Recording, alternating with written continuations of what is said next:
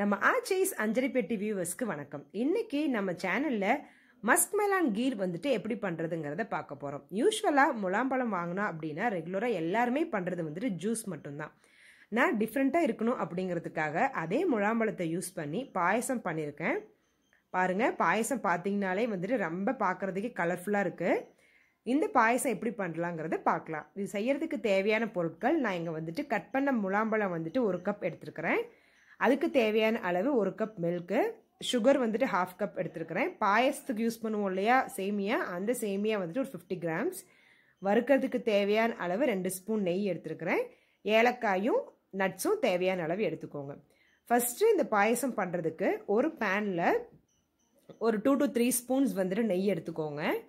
இந்த நெய்யில் நீங்கள் பாயசத்துக்கு எந்த நட்ஸ் யூஸ் பண்ணுறீங்களோ அந்த நட்ஸை வந்து ஃபஸ்ட் நல்லா வந்துட்டு கோல்டன் கலர் ஆகிற வரைக்கும் வறுத்து எடுத்துக்கலாம். நான் இன்னைக்கு வந்துட்டு பாதாமும் உலர்ந்த திராட்சையும் எடுத்துருக்கிறேன். இங்கே பாருங்கள், நல்லா நெய் சூடானதுக்கப்புறம் திராட்சையில் நல்லா உப்பி வருது.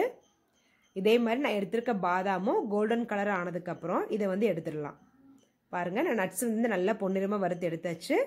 அதே பேனில் மீதி இருக்க நெய்யில் நான் எடுத்திருக்க சேமியா வந்து சேர்த்துறேன். இந்த சேமியா வந்துட்டு யூஸ்வலாக நம்ம பண்ணுற சேமியா கிடையாது, நம்ம பாயசத்துக்கெலாம் யூஸ் பண்ணுவோம் இல்லையா அந்த சேமியா. அந்த சேமியாவை போட்டு ஒரு 1 நிமிஷம் வந்து நெய்யிலே நல்லா வறுத்துக்கலாம். நெய்யில் வந்து சேமியா போட்டு வறுக்கிறப்ப நல்லா பார்த்தீங்கனாலே தெரியும், நல்லா பொரிஞ்சு வருது. இந்த மாதிரி சேமியா நல்லா பொரிஞ்சு வந்து ஒரு கோல்டன் கலர் ஆகிற வரைக்கும் சேமியாவே நல்லா வறுத்துக்கலாம்.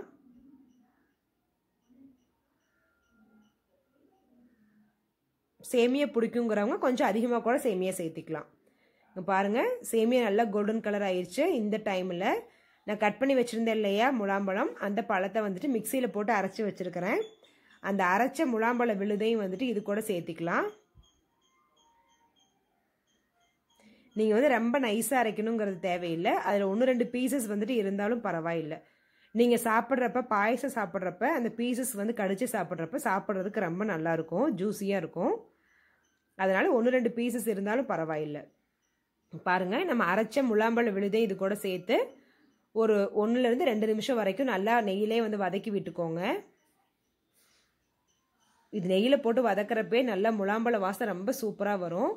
ஒரு 2 நிமிஷம் வதக்கினதுக்கப்புறம் நம்ம 1 கப் பால் எடுத்து வச்சுருக்கோம் இல்லையா, அந்த பாலையும் இது கூட சேர்த்து நல்லா மிக்ஸ் பண்ணி விட்டுக்கோங்க. நம்ம எடுத்திருக்க பழம் வந்துட்டு இந்த பால்லே நல்லா வேகணும். நல்லா கொதிச்சு வந்ததுக்கப்புறம் பாருங்க, நல்லா கொதிக்குது. இந்த மாதிரி பால் கொஞ்சம் பாயசம் பதத்துக்கு தெரியும் இல்லையா, நம்ம சாப்பிட்ற பதத்துக்கு வந்ததுக்கப்புறம் இது கூட நம்ம எடுத்து வச்சிருக்கிற சர்க்கரையை வந்து சேர்த்திக்கலாம். அந்த முலாம்பழம் வாசம் வந்து ரொம்ப நல்லா வரும் நீங்கள் செய்யறப்பயே. பாருங்க, நல்லா கொதிச்சிருச்சு, பால் ஓரளவுக்கு நல்லா வத்திருச்சு.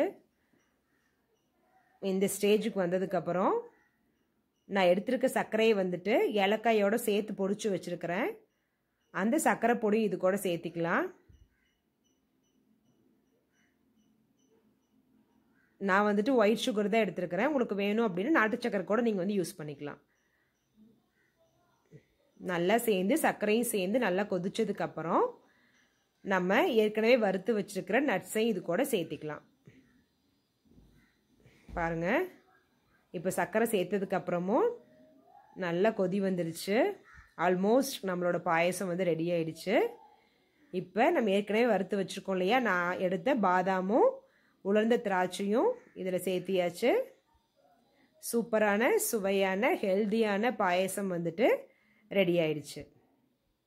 ரொம்ப வித்தியாசமாக இருக்கும், சாப்பிட்றதுக்கும் ரொம்ப டேஸ்டியாக இருக்கும். கண்டிப்பாக வீட்டில் நீங்களும் ட்ரை பண்ணி பாருங்கள். எப்படி இருக்குங்கிறத ஷேர் பண்ணுங்கள். பாருங்கள், நம்மளோட முலாம்பழ பாயசம் வந்துட்டு ரொம்ப சூப்பராக ரெடி ஆயிடுச்சு. பார்க்குறதுக்கே ரொம்ப கலர்ஃபுல்லாக இருக்குது. கண்டிப்பாக ட்ரை பண்ணுங்கள். ரசித்து சமைங்க, ருசித்து சாப்பிடுங்க.